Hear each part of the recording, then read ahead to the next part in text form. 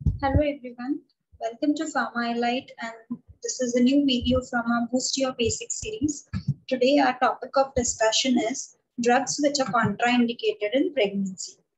अब हमें पता है कि any time we use any medication और any drug for a treatment उसमें कुछ ना कुछ साइड इफेक्ट्स होते ही है.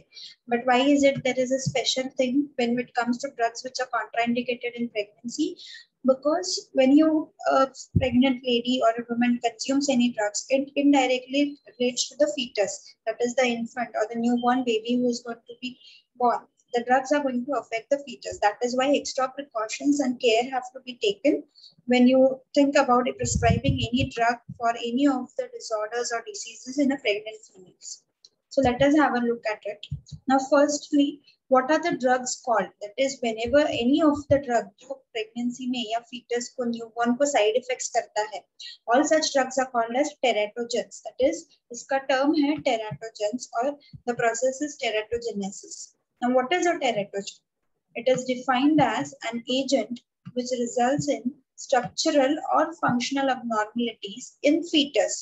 That is, before birth, the child who before birth in the mother's womb is called as fetus. So any teratogen is defined as any agent that results in structural or functional abnormalities in the fetus or in the child after birth as a consequence of maternal exposure during pregnancy. That is, ऐसे कोई भी drug जो mother consume करती है during the 9 months of pregnancy, any of that can cause abnormalities or functional difficulties in the fetus, or it can cause effect after the child is born. Such drugs are called as teratogens. Now let us look at the examples of drugs which are considered to be teratogenic. Firstly, ACE inhibitors, that is angiotensin converting enzyme inhibitors, then carbimazole, cytotoxics, that is some cytotoxic drugs are teratogenic, then danazol, diethylstilbestrol, ethanol, lithium, misoprostol, penicillamine, phenytoin, tetracyclines, thalidomide. Tetracyclines and thalidomide आप सबको पता होगा, these two are very famous examples. Then valproic acid, warfarin, vitamin A and its derivatives like isoretinol. We'll discuss each of this in detail. This is just a list, that is ACE inhibitors, carbimazole, sorry there is a typo here, carbimazole, cytotoxics, danazole, diethylstilbestrol, ethanol, lithium is also a combination which is popular. Then penicillamine, phenytoin, tetracycline and thalidomide are very important. Then warfarin and valproic acid are also important. Let us look in detail at the drugs which cause adverse effects. This is the table in front of you which shows the possible adverse effects of different drugs. First is ACE inhibitors. That is, we use this ACE inhibitors as antihypertensives. However, in pregnancy, it is contraindicated because they are teratogenic. What are the effects they cause? It causes fetal and neonatal hypoxia. Now, what do we mean by this neonatal hypoxia or fetal hypoxia? Hypoxia matlab lack of oxygen or low level of oxygen supply to the brain. So if you consume ACE inhibitors during pregnancy, it can cause this fetal or neonatal hypoxia. Also, it causes hypotension, that is low blood pressure, which can cause fainting or dizziness. Bradycardia. Then next is renal dysfunction. That is, your renal functions will be affected. It also causes intrauterine growth retardation. That is, inside the uterus, whatever growth is occur, it can cause retardation of this growth. All these are possible adverse effects of ACE inhibitors. Let us next look at beta blockers. Example, atenolol. Now, what does beta blockers cause? They cause neonatal bradycardia. Now, what do you mean by bradycardia? That is, heart rate is lower. That is, decreasing heart rate or less heart rate. Less than 100 beats per minute is called as neonatal bradycardia. That is, less than 100 beats per minute will give you neonatal bradycardia, which could be dangerous to the newborn. It also causes hypotension. Again, low BP, dizziness, fainting, and hyperglycemia. That is, high blood level, high blood sugar levels. That is, high blood glucose levels or sugar levels. That is hyperglycemia. This can all occur if beta blockers are consumed by pregnant females. Next is benzodiazepines. Now, what do benzodiazepines cause? This causes something known as floppy infant syndrome. Now, what do you mean by floppy infant syndrome? Another term for that is hypotonia. That is, muscle tone becomes weaker or the muscles have a lower muscle tone. This is known as hypotonia or floppy infant syndrome, which is caused by benzodiazepines. It's a class of sedative hypnotics. If you must have studied in your pharmacology subject about benzodiazepines, they cause floppy infant syndrome. Next is corticosteroids. When given especially in high dose, they cause adverse effects of fetal adrenal suppression. Now, what do you mean by fetal adrenal suppression? That is, inside the fetus, adrenal insufficiency occurs. That is, adrenal gland does not function sufficiently, or ACTH suppression, you can say. Because of high dose of corticosteroid by maternal, that is, if the mother is consuming high steroids in high amount, it can cause ACTH insufficiency or adrenal suppression. Next is NSAIDs, that is non-steroidal anti-inflammatory drugs. What do these drugs cause? They cause premature closure of ductus arteriosus. That is, this premature closing of ductus arteriosus will affect the fetal blood circulation. This is the possible adverse effect of NSAIDs. It also causes fetal renal impairment. That is, the renal functions of the fetus. That is, inside the womb, the fetus is affected. That is, the renal impairment can occur. Also, what happens is there is decreased urine output because the renal functions are impaired. Next is opioids. Opioids, as we know, these are addictive drugs. What they cause is neonatal withdrawal syndrome and respiratory depression. Now, what is neonatal withdrawal syndrome?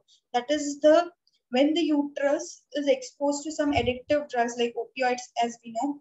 These are dependence forming or habit forming drugs. So when the fetus is exposed, or when the woman is consuming such addictive drugs, the fetus or the newborn will suffer from neonatal withdrawal syndrome. That is, the baby experiences tremors, vomiting, irritability, fever, diarrhea. All these are symptoms of neonatal withdrawal symptoms. Next is phenothiazines. Again, it causes neonatal withdrawal. That is, same things: tremor, vomiting, irritability, diarrhea, and fever. This all occurs when a neonatal withdrawal syndrome is coming. These are the symptoms of it. It also causes some extrapyramidal symptoms. Then tricyclic antidepressants, so selective serotonin reuptake inhibitors. That is, all the antidepressants also cause neonatal withdrawal syndrome. So for every drug, basically, आपको सिर्फ उसके adverse effects क्या होते हैं ये याद रखना है. When it comes to teratogenic drug. NSAIDs, another thing I forgot to mention is when it causes premature closure of this ductus, it is mainly because of inhibition or limitation of prostaglandin synthesis. That is, when your prostaglandin synthesis is inhibited, it causes fetal circulation is affected. It causes premature closing of this ductus. Next, few more examples. Barbiturates. Chronic use of barbiturates, that if you use them, then it causes neonatal dependence. That is, the neonates get addicted to it. Carbamazepine causes neural tube defects. This is a very typical example. Then cocaine or tamoxifen, they cause risk of abortion. That is, abortion risk, high chances of abortion if a mother is consuming cocaine or tamoxifen. Then ethanol causes fetal alcohol syndrome. Very easy to remember. Ethanol being an alcohol causing fetal alcohol syndrome. अब ये fetal alcohol syndrome में क्या होता है? That is, when the mother or the pregnant woman is consuming alcohol, the fetus, that is in high amount, if it is a habit that high alcohol consumption is being done by the female, the baby or the fetus gets exposed to high concentrations of alcohol, and this causes certain defects or fetal alcohol syndrome. What is it now? The baby has low body weight. That is, the baby, the newborn infant form will be very weak. The low body weight, you can see the baby is very tiny, does not have any mass or weight. That is, low body weight is a very typical sign of it. It also causes poor coordination. The baby has certain disabilities, cannot coordinate or cannot concentrate. When the person, the child starts speaking at the age of 1 or 2 years, the baby has slow speech. That is, there is a defect in speech. The baby is not able to speak normally like the other kids. Also, it causes difficulty in coordination, concentration. So when it comes to studies, these children who are having fetal alcohol syndrome are not able to concentrate, focus, or are not capable of doing normal education. This is what happens. And they have certain hyperactivities that at a sudden time they get hyperactive and then they withdraw themselves because of their disabilities. They are not able to function normally.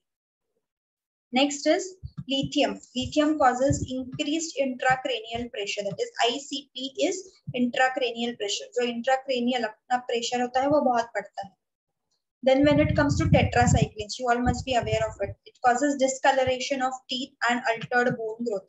This is a very typical adverse effect of tetracyclines. That is, if it is consumed during pregnancy, it can cause discoloration of the teeth. Also, it can cause altered bone growth. That is, the bones do not grow sufficiently. Then next is thalidomide and diethylstilbestrol. Now thalidomide, तो आप सबने सुना होगा the famous thalidomide tragedy which occurred. That is, the thalidomide drug was basically given as an to induce nausea or other things for a pregnant woman during surgeries and deliveries. But when this thalidomide was later, it was observed that it caused limb malformation. That is, all the babies who were born in that particular time, they had malformations like phocomelia, bone hypoplasia, or absence of bone. Their limbs did not grow normally.